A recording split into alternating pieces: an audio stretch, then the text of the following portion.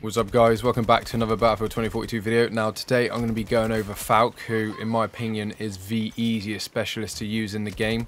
This is for people that are either, I don't know, trying to sort of look and switch up your playstyle a bit with a different operator, people that are new to the game, which I'm always going to recommend people that are new to the game to use Falck. I think overall there is no other operator that's better, in my opinion, stuck in that sort of way. So I'm going to be talking about where she's strong, where she's weak, talking about what weapons she best suits, sort of what ranges, where you can get to, you know, whether she's a Russian character. I think personally, even though she's classed as support, because she is a medic, and obviously, you know, the support role just sort of comes with that, she plays as every class, especially assault, because as you'll see, like, I'll have some gameplay up here of me using her, or if you've ever seen any of my gameplays, you'd have seen before anyway. The syringe pistol you get is probably the most overpowered gadget in the game, and I think that's probably one of the biggest downfalls of Battlefield 2042's other specialists, apart from the new one, Zane, but he's still a bit iffy, he's not as good.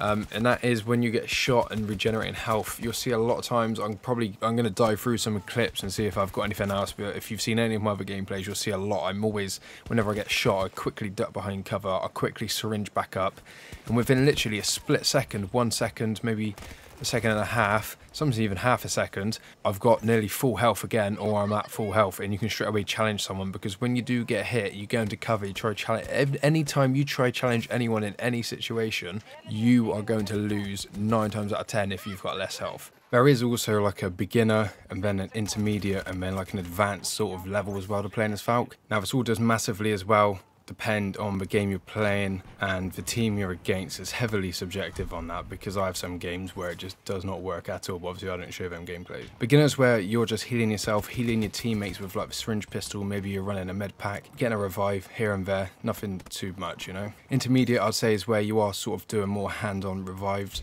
supporting your team more, not only just healing yourself, maybe healing your teammates with a syringe, but the main revive, that's what's important for an intermediate sort of player. And for advanced, I'll say someone like me, someone that's constantly reviving on the field, obviously when it makes sense, because a lot of times when your teammates are requesting revives and it doesn't make sense because you know there are enemies and you're going to get killed. You're getting constant revives on the field, you're maybe running an ammo pack like I am, or a health pack, always putting them down, supplying your team with stuff. You don't have to be healing your teammates with syringes, as long as you're getting them meds, that is what counts, you're staying alive. And one thing that I always run, which I always recommend, is the proximity sensors, because them chuckable grenades, they put you up on the leaderboard. They're super handy because nobody ever destroys them or chucks them back, and it pings enemy locations, so you know if it's safe or not to make revives.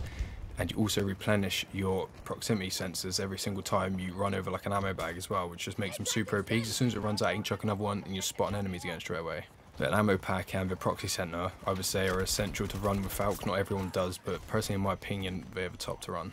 And yeah, I think there's probably, I don't know, Falck, she just plays as this sort of, I'm surprised, to be honest, that they haven't nerfed the syringe pistol to sort of like heal slower.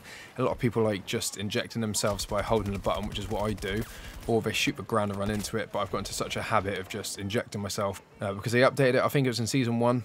It used to take a lot longer. It used to take like 2 seconds to inject yourself, and now it takes literally a second, and you know, it doesn't add any time on by injecting yourself versus shooting at the floor. I don't think it really matters. I think she's good at all ranges as well, because if you're at far range and you're getting sniped, someone's hitting you while you're sniping, oh quick, you need to quickly heal up, and you can straight go back to shooting again. And the same every single situation. I feel like she's good at all ranges, all situations, all weapon classes. So when I said I was going to say what she's good at and what she's bad at, I don't feel like she's bad at any situation. The only downside I'd say is traversal, where you've got characters like Sundance where you can zip across the map super quickly. That's like one of my biggest sort of drawbacks, I think, for most specialists is their travel time, and Sundance has that massively overpowering like everyone else when it comes to traversal time, even though she's had quite a few nerfs. But as she is a support class, when they bring up these official support roles like support, engineer, assault, and they have like their weapon proficiencies, I'm not sure if they're going to have anything else, but they've definitely got the weapon proficiencies. Falck will be performing better with LMGs, which I'm using an LMG in one of these gameplays you'll see here. I do quite like the LMGs in this game, but I do prefer submachine guns or ARs, but you know, it is what it is. Nobody knows exactly what the proficiencies are going to be like to the T yet, I don't think. I haven't been keeping up to date on news too much, just because I've been trying to enjoy the game a bit more and just playing it. Obviously with Christmas and everything's been a bit hectic. And yeah, I feel Falck is she is the best player to start with. I was playing a game last night, and there was a level 1 in the game, and he was playing as Recon, and he just I think he had like 1 kill in something like 17 deaths. And I was in type in chat, but I didn't because he was on console, and people on console normally don't see the chat or they don't reply. And if he was playing as Falck, I feel like I'd just make everything a lot better. I feel like they should maybe have skill ratings for all the characters, for all the operators. But that'd make sense maybe, so you know what operators are harder to use and master. I think Falck is the easiest operator to use in the game, but she's also one of the hardest to master. Being an efficient medic is a whole nother sort of task in itself, and I've got some other gameplay I played on Arica Harbour the other day. I'll probably just put some little bits here and there of it. Yeah, overall I feel like she is the best character. There's no budging me on that. Every sort of range, every engagement, anything really, apart from, obviously you got people like Sundance with like the explosive scatter grenades and stuff like that's good, okay, but I mean overall for like all situations I feel like Falck is the best all-rounder. I'm not sure how many hours I got played as Falck. I think it's around like 150 odd hours or so.